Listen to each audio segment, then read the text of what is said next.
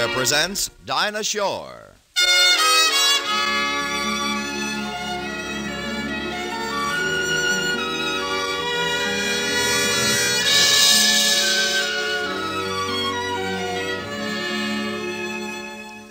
From Hollywood, the Mutual Network, in cooperation with Family Theater, presents Monsieur Payen. And now, here is your hostess, Dinah Shore.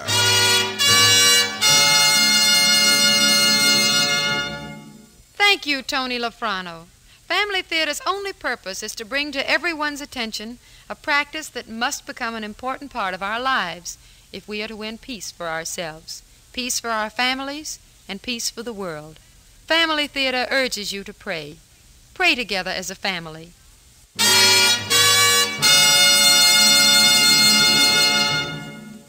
And now, to our transcribed drama, Monsieur Payen, featuring Edgar Barrier in the title role.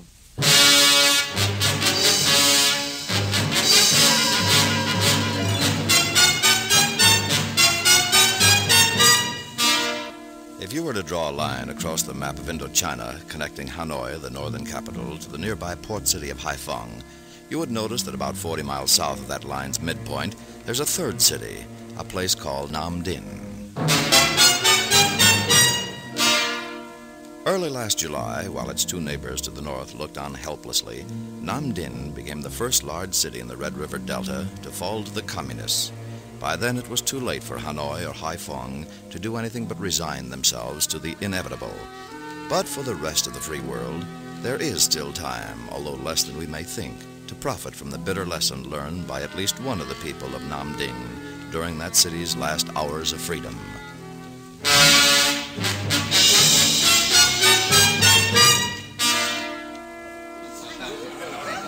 Monsieur Payen? Oh, yes, on. Colonel Bilo for you on the phone, sir. Oh, thank you. I'll take it in the study. Jack? It's just the phone, Annette. But our guest. Yeah, I'll be back in a moment. It's Colonel Bilo. Isn't he coming? I don't know. I'll be right back.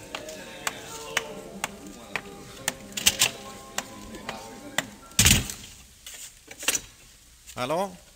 Oh, yes, Paul. No, most of them just arrived. Will you still be coming? No, you soldiers, what is it now? To polish your boots? All right, Paul, as soon as you can. Yes, we'll be waiting for you. Bye.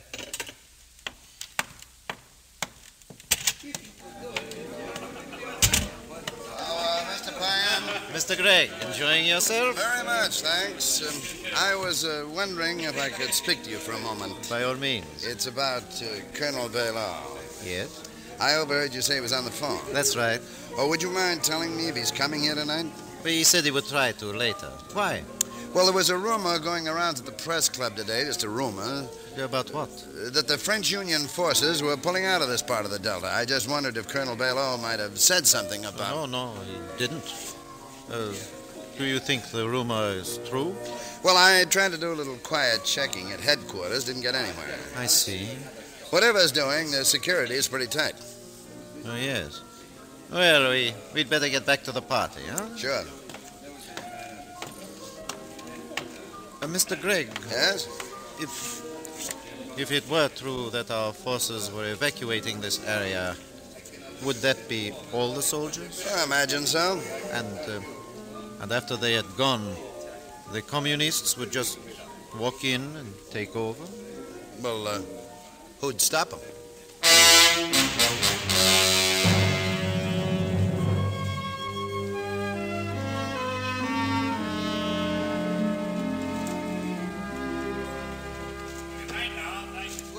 Good night, all.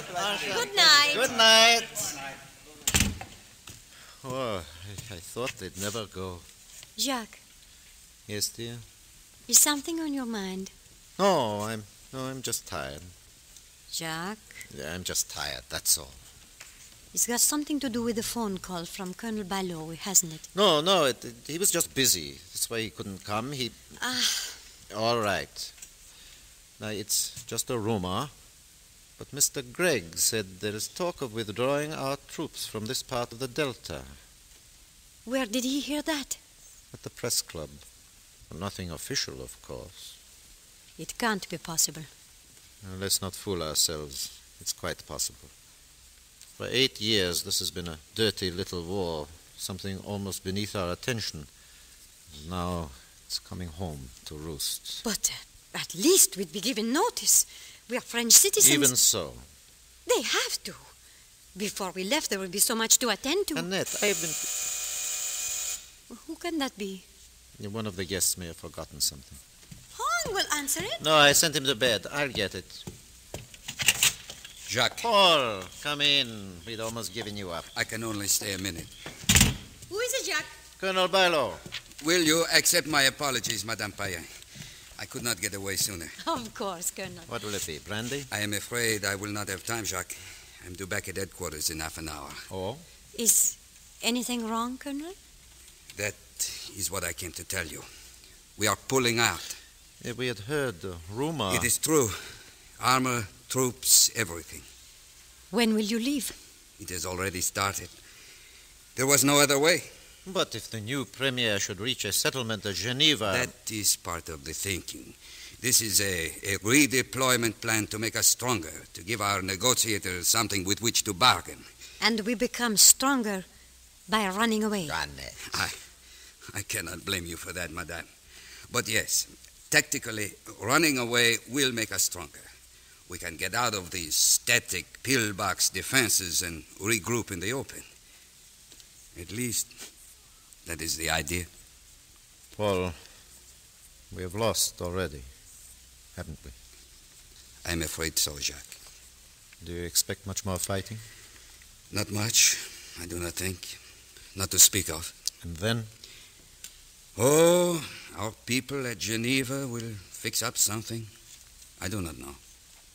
We should have fought them harder. We waited too long. We did the best we could with what we had. We didn't have enough. Not enough of anything. Not will. Not courage. It is not that simple, madame. It seems simple to me. Annette, please. It's too late to win anything here but an argument. Now, let's keep our heads. As you wish. But what do we do now? That is one of the reasons I have come to see you. By tomorrow, a plan for air evacuation to Hanoi will be in operation. For civilians? Yes. I have spoken to one of the Vietnamese officials who will be in charge of priorities. He will take care of you. When? He has promised to make space for you on one of the flights tomorrow evening. Yeah, I presume he will expect some reward for that consideration. No doubt. What difference does it make if we can get out of here? Paul, when do you expect the withdrawal to be completed? Of the troops? Yes. By late tomorrow night, possibly early morning of the day after. And the communists, when will they come? As soon as we have gone. The forward elements are in contact with us at this moment. Jacques, why are you asking? Because I want to know how long my cotton mill will be out of operation.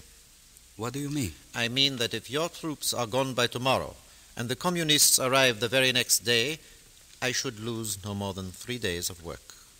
Jacques! You are not thinking of staying here. I have been thinking of it all night. Where else is there to go? We can get to Hanoi. And then what? In another month, the communists will be there. But not before you have gone. There are 4 flights a day to Saigon. And after that, where? Back to France? And a new start? Others have done it. Mm-hmm. Not at my age, Paul. No. Jacques, I'm afraid to stay here. Annette, where else can we go?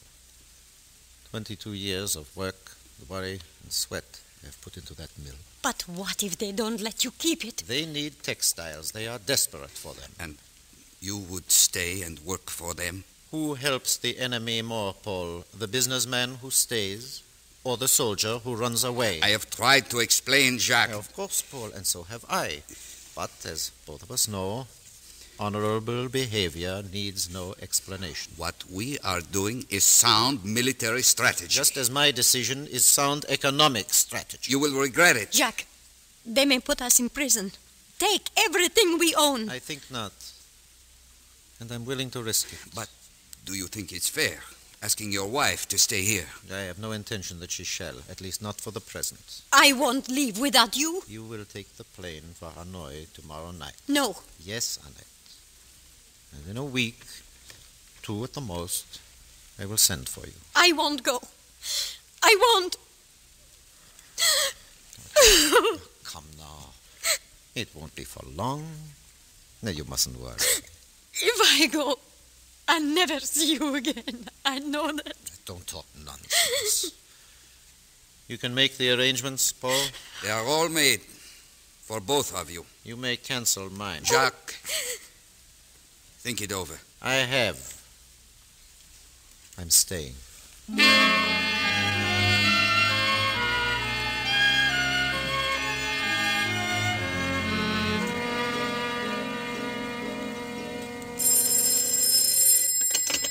Hello? Oh, good morning, Monsieur Lyon. Yes, I remember the order. What's that? Cancel it? No, look, that cloth was a special job. Well, I am very sorry to hear you're leaving, but of course I'm staying in business. Do you think... Hello? Monsieur Lyon? Hello?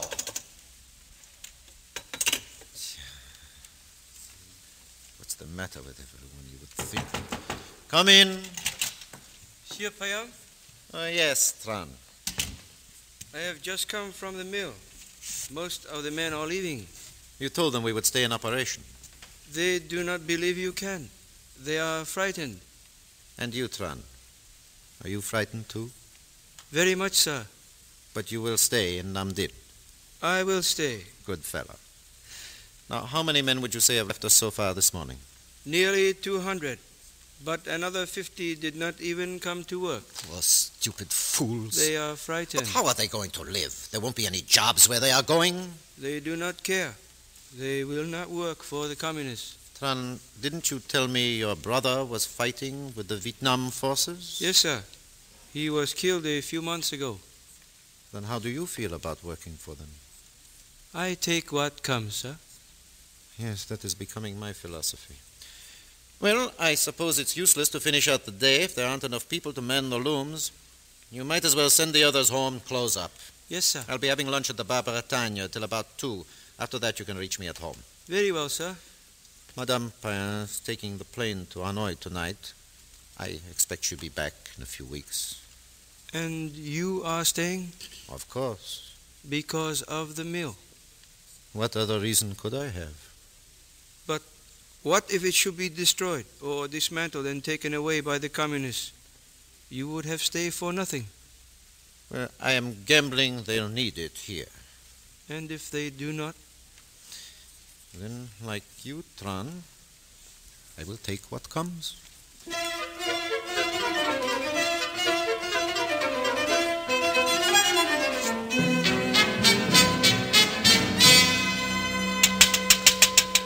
Victor, open up. Victor! We are closed, not serving today. Victor, it's Jacques Payen. Open up. What do you mean you're closed? I did not recognize your voice. Come on in. What's going on? You taking a holiday? A long one. I have sold the cafe. No. To whom? Some fool who thinks he can do business with the communists. Come on. Greg and I are having a farewell drink at the bar. The American newspaper man? Yes, you know him. Hey, Victor, who was it? The Gestapo? A friend and an old customer. Oh, how are you, Mr. Gregg? Well, Monsieur Payen. Glad to see you. And please, no jokes about the Gestapo. All of a sudden, they are not funny anymore. No offense, Victor, buddy, no offense. By the way, Monsieur Payen, nice party last night. Thank you. Victor tells me he's selling the place. Sold. It is a thing done. And well done. Well done indeed. Let's have another round on the new owner, Vic. Monsieur Payen? Nothing, thanks. I don't suppose I could get lunch. The cook is gone. Left last night. Sorry. Same for you, Mr. Gregg. More of the same. Put a stick in it. Yeah, I'm really surprised you're leaving, Victor. You had a fine business here. It would not be fine for long. Here you are. Very good. Why are you so sure of that? You have never lived under them, have you? The communists. Are they so much different from any other conquerors? Different? They are like no other conquerors in the world. I saw how they operated in Berlin. And I was working in a cafe in Prague when they took over 6 years ago. Pretty bad? No, not at first. That is the fascinating thing about them. They take their time. They can afford to. And they use that time to convince you they are going to make life heaven on earth for you. And because we live in an imperfect world... But of course... There's always something wrong when they take over. Oh, and how they use it and use it. It may not be much, but they will convince you it is the most important thing in the world. And they will fix it. Like the flies in China. The flies? Oh, didn't you hear about that? No. The communists have driven all the flies out of China. Every one of them. It is now a paradise, no flies left. Only slaves. I like to think the flies took one look around them and flew off of their own will. to Formosa. Yes, but even so, Victor, to sell your restaurant... If I could not sell it, I would have given it away. It's all you can do. There is no living with such people. Then you think that a man, if the fruits of his labor, the labor of a lifetime, happen to be in a country that falls to the communists, you think he should abandon them? Yes. Well, I can't agree. It is true, then. What? You are staying behind to keep the mill open? I don't know what else to do. All right, you look at me, both of you. Now, you, Greg, your business is where you go with your typewriter. I'm not handing down any judgments. And you, Victor, your pockets are bulging with how many thousand francs that you got for this place? Less than a quarter of what it is worth. But enough for a new start, anyway. Perhaps. Yes. And what would I leave here with? Nothing. With clothes on my back. Look, you don't have to explain. I am a to us. Christian. I try to live like one. I go to church on Sunday. I hate communism, but I don't know what to do. I don't know what to do anymore. I know one thing. You cannot compromise with them. It's easy for you to talk principles. I am not talking with your principles. pockets bulging. I'm talking facts. You've got to draw a line and say, no more. I am willing to draw a line. It is all they understand. All right. But where? Where do you draw this line? Where do you stop? Now, Mr. Gregg, you have watched them. You have seen them all over the world. There has to be an answer. Where does compromise become surrender? I think it's like Victor says. In what way? With them, compromise is surrender.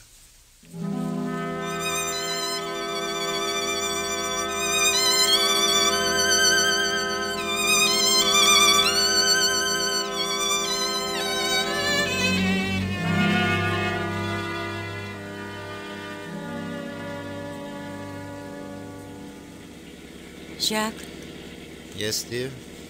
what time is it? It's just past 8. We'll be at the airport in plenty of time. You won't change your mind about going with me? Annette, we have been all over this. I know. But this evening at dinner, you seemed trying to decide something. No, it wasn't that. What was it then? I'm not even sure. I guess I'm just starting to feel ashamed. And I don't know what to do about it. Ashamed? What have you to be ashamed of? Or being asleep at the switch.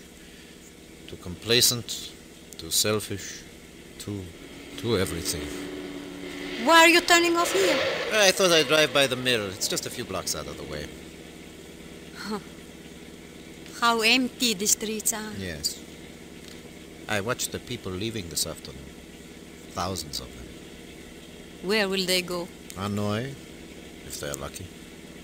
Seems people are always running nowadays. Always running from something. Yes. Sometimes I think that is the way the world will end. All of us running. Oh, Jack! I just want to go into the mill for a moment. You frighten me. I'm sorry, Annette. I almost drove right by it. Do you want me to go in with you? No, I'll only be a few minutes. You stay here. Is anything wrong, Jack? Yes, something is very wrong, Annette. Jack? Yeah, I'll be right back.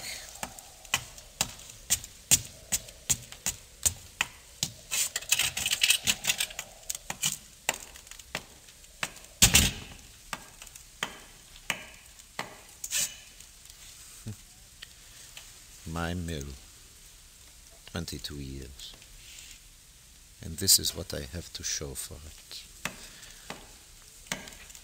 4 walls, rows of machinery, shadows, echoes, darkness. Except that it's not a mill anymore. It's a tomb. All the while I was building it, it was a tomb. And I didn't know it.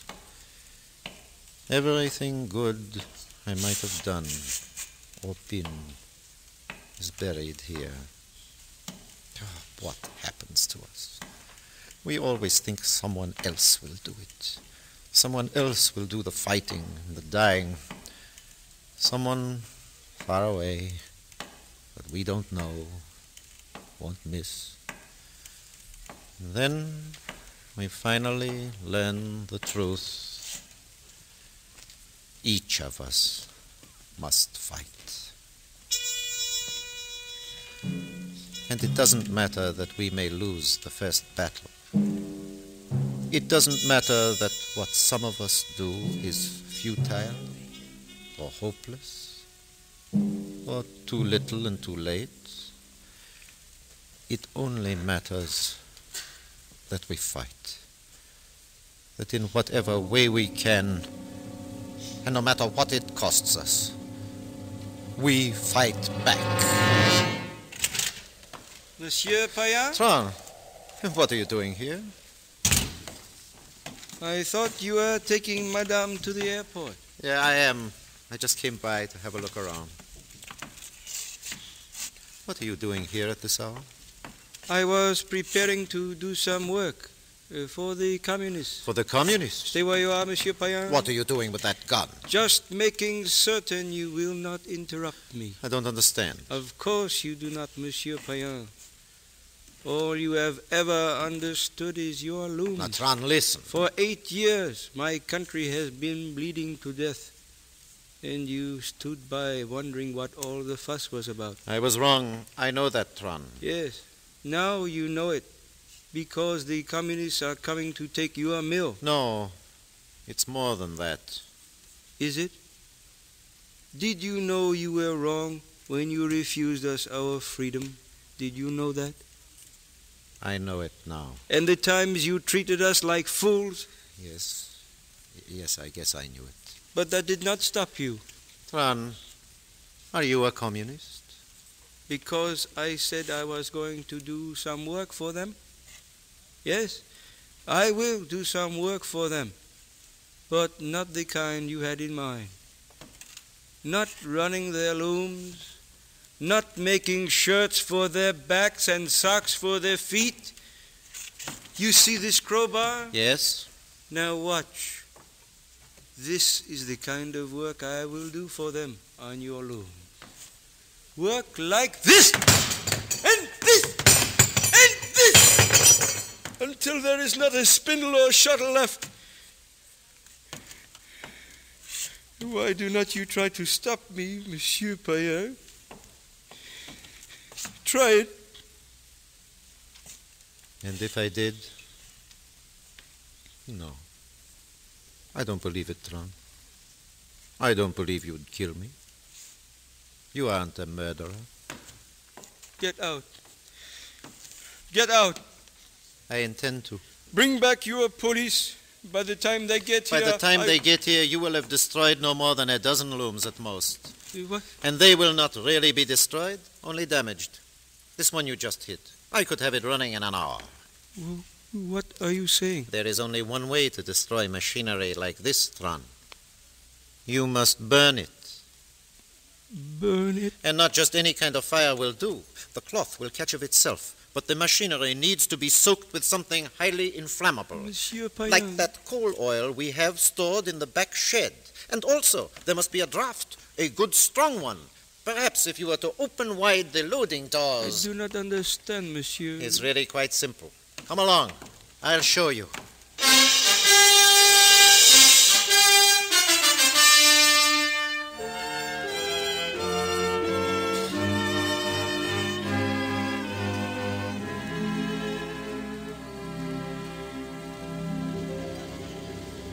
You did not bring any baggage, Jacques? No. As a matter of fact, I didn't have time to pack. Jacques, they're starting to board the plane. Now, you go ahead, dear. I want to speak to Paul for a moment. I will escort Madame to the plane, Monsieur Payen. Thank you, Tron. Thank you, sir. And good luck. I'll need it. Well, Paul, Jacques, Tran has told me about the mill. Yeah. They would have taken it away from me anyway. Now neither of us gets it. That is not why you destroyed it. No? No. Well, perhaps it was not quite that simple. What will you do now? Go back to France? No. I'll go to Hanoi. And then if they force us out of there, Haiphong, and after that, Saigon. But what will you do? Well, I'll fight. Not with guns. It's too late for me to do that, but I know now how to beat them. It looks like everyone is aboard. Goodbye, Paul. Goodbye, Jacques. And pray for us. We'll win. Wait and see. For a time we may lose, but we'll fight and we'll pray. And you wait and see, Paul. We'll win.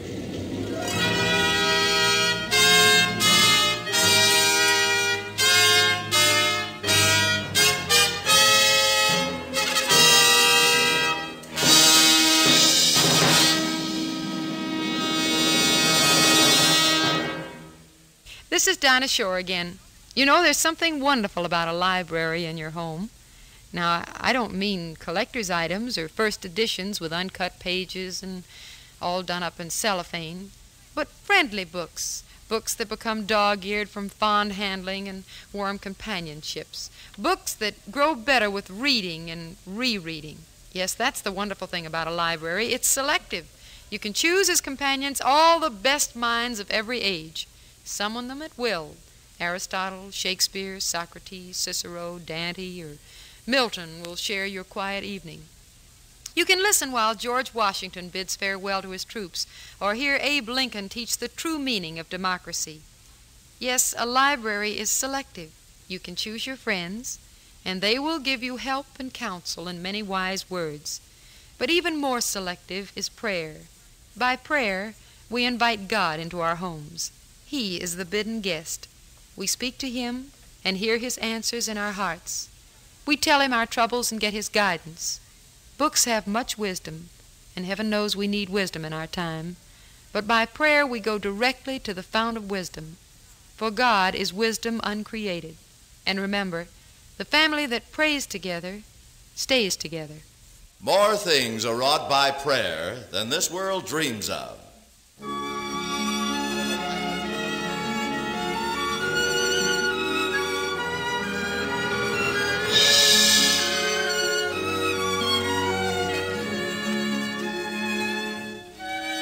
From Hollywood, Family Theater has brought you transcribed Monsieur, Payen. Dinah Shore was your hostess. Edgar Barrier was featured in the title role. Others in our cast were Jeanette Nolan, Vic Perrin, Ted DeCorsia, Jan Arvan, and Jack Crucian. The script was written and directed for Family Theater by John T. Kelly, with music composed and conducted by Harry Zimmerman. This series of Family Theater broadcasts is made possible by the thousands of you who feel the need for this type of program, by the Mutual Network, which has responded to this need, and by the hundreds of stars of stage, screen, and radio who give so unselfishly of their time and talent to appear on our Family Theater stage. To them and to you, our humble thanks. This is Tony Lofrano expressing the wish of Family Theater that the blessing of God may be upon you and your home, and inviting you to be with us next week when Family Theater will present Summer Replacement, starring Una Merkel. Desi Arnaz will be your host. Join us, won't you?